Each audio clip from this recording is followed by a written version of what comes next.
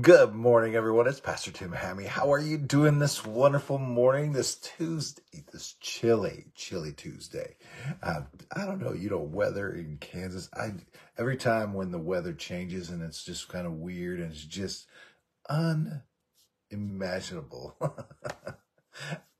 you know, um, I just sometimes you just kind of go, well, here's Kansas again. Welcome to Kansas.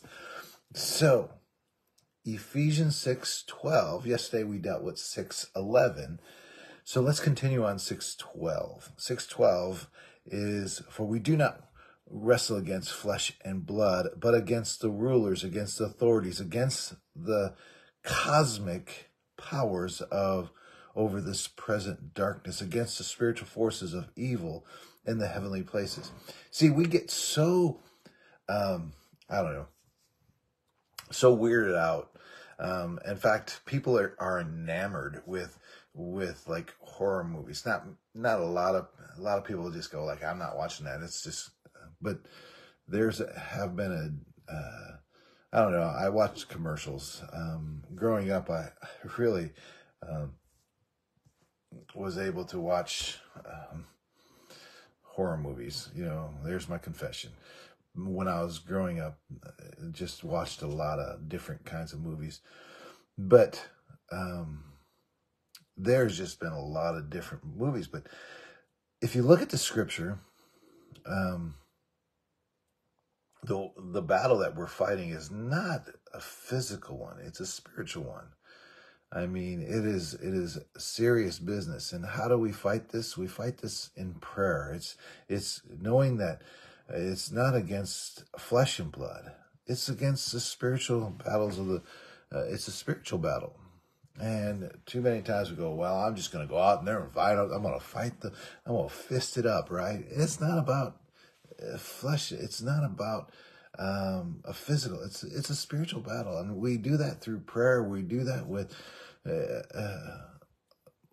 knowing the word of God. It's through the word and through prayer and knowing whom we believe in. That's putting on the full armor of God in Ephesians 6. So it's just not going, yeah, I'm just going to get out there and fight physically. It takes physical endurance, of course, and that's prayer, but it's knowing that you have the strength to get that through. So, like I talked about it yesterday, that every day when I leave my house and I get to the facility, I pray, putting on the full armor of God, and this is what it deals with. I know that when in this world, there's a lot of negativity in this world, not just going to the facility. It's in this world as a whole. Words and thought processes and visual and all this stuff, it just compounds and it feels like it's just, I don't know, sometimes it feels, and this is not a very good descriptive word, but it feels like the world and all of its negativity is just throwing up on us. Whether you're a believer or not, but as a believer, we know how to fight that, and that's putting on the full armor of God, and that's found again in Ephesians 6. And so if we put that on, we have a protective gear on, right? I always think about it this way. The hazmat suit, right? And we put on the spiritual hazmat suit, and we make it through each and every day, knowing that we can do it one more day, and we pray through each situation. We can make it through each situation, and God assists us, and God helps us, and knowing that we have the faith to believe that we can make it through each day. And that's the amazing thing. So putting on the spiritual armor, or better yet, the spiritual hazmat suit. Amen. And so we can make it. Amen. So let me get out your notebook. Write this as we go through Ephesians 6. I'm not sure what the verse will be tomorrow. Maybe it'll be Ephesians 6:13.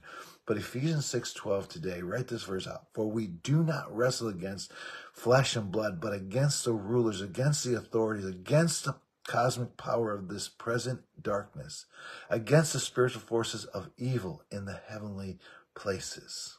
Write that verse out. Put a O, observe it. A, apply it to your life. P, pray. So we're going to pray. We're going to believe God that as today, as you look at Ephesians 6 and you put on the full armor of God, that you'll just have an awesome day. Amen? Let's pray. If you have any prayer requests, go ahead and put that in the comment area.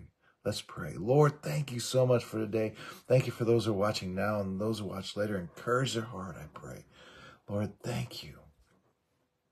Lord, I pray that if there's someone sick, I pray that you heal their body. I pray those that are well, that you protect them from getting sick. I pray for our government, that, Lord God, that you give them wisdom as they make decisions. I pray for our economy, that you turn it around. I pray for those that are in need. Lord, I pray that you provide for them. I pray, Lord Jesus, that you just...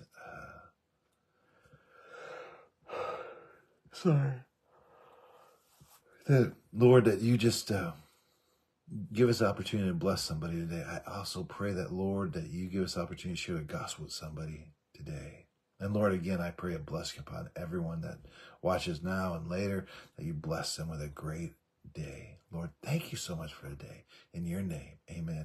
Have an amazing day. Love you guys. We'll see you tomorrow morning. Have a great day. Love you guys.